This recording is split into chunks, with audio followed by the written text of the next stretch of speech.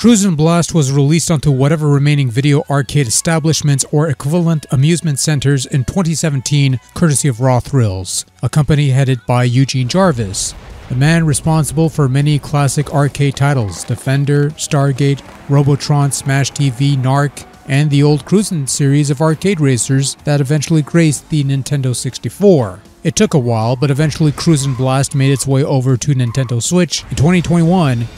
And I'll be honest, this is a completely new thing for me because I've never played the arcade Cruis'n Blast game, which is notable because with the older Cruis'n games, I could at least say I've played the actual arcade machines and thus have some basis of comparison when it came to playing the home ports. But I'm heading into this without having touched the arcade original. So anyone wondering how this Nintendo Switch port compares to the Cruis'n Blast arcade machine, I'm afraid I can't help you there.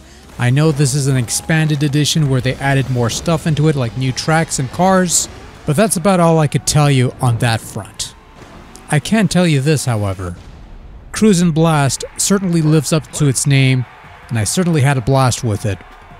It's an arcade racer, so it plays very loosely with physics and any basis of reality you want to pull out of your ass. The old Cruis'n games had some kooky moments here and there, especially Cruis'n Exotica, which gave you some rather exotic locations, shall we say. But Blast just goes all out on the ridiculousness and runs with it. Not just in terms of the physics and the opportunities you get for pulling off stunts and shit, but also the tracks are really off-the-wall bonkers.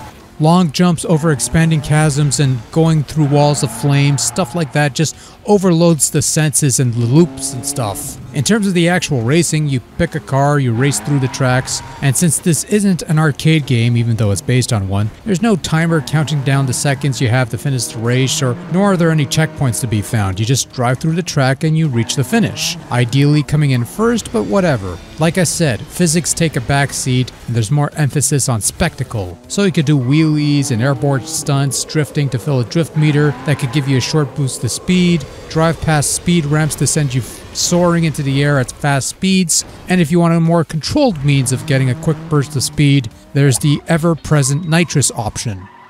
Controlling Cruis'n Blast is actually not that bad. It's smooth, it's responsive, and despite the zaniness of cars bouncing all over the place with all the insane speed and bumps, it never did feel too slippery. A common ailment I had with the old N64 ports is that sometimes the cars would handle a bit too loosely, and here, while it's not the firmest grip because there's a drifting to be done here and there, I felt I had more control over my vehicle than in the older games, so that's a bit of a step up. But Cruis'n Blast isn't just about racing to the finish. You also have secondary goals of sorts that comes in the form of collecting keys and stashes of money laying along the track. Money should be self-explanatory. You use it to buy upgrades for your car, and it's earned by finishing races and doing all sorts of kooky things. Earning upgrades that you could buy is done by winning races and finishing races and earning experience points and leveling up and that sort of thing.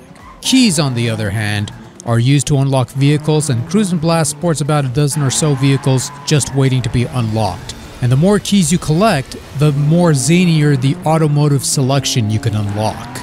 There's a couple modes of play in Cruis'n Blast, the main mode where you race and unlock tours of 4 tracks apiece, which in turn gives you more tracks to play in other modes. Classic Arcade, which is basically the arcade game at home, theoretically. I'm not sure, I've never played the arcade game like I said. Time Trial, which is pretty self-explanatory, and a single race for any of the tracks you've unlocked thus far. There's also local multiplayer for up to 4 players via split screen, but no online multiplayer, strangely enough, which, okay, personally, never really gave a shit about online multiplayer, that's not my thing.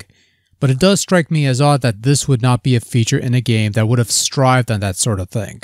It's a crazy party game, which the local play is fun for a lark, but I'd imagine more people would rather do the online thing, and for that not to be an option here, I'll admit I was surprised by that. Again, not something I'm personally interested in, but it might be worth something to you folks, and that's why I brought it up.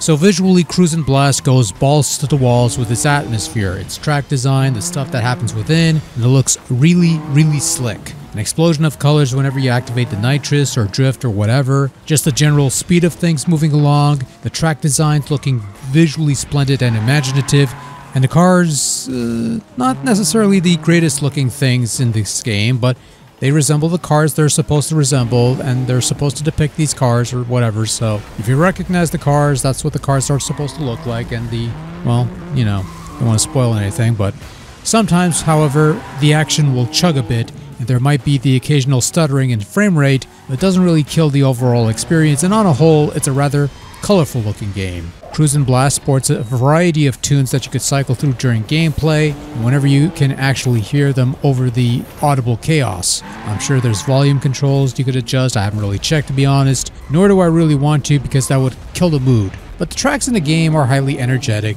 banging tunes that fit the zaniness of the racing, and the sound effects are alright. Loud booming engine noises and explosions and stuff. There's some vocal bits in there. The theme song that plays during menus and stuff is alright. No complaints, really. It's fine. Overall, Cruis'n Blast, no pun intended, is a raw thrill ride that is just insane in its presentation, its gameplay, and just all-around atmosphere that makes it fun and exciting.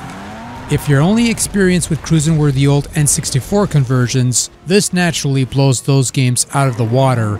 And while it's pretty much night and day to compare the two, the spirit of those older games, the old Cruis'n games from back in the day, are accentuated here by a wide margin.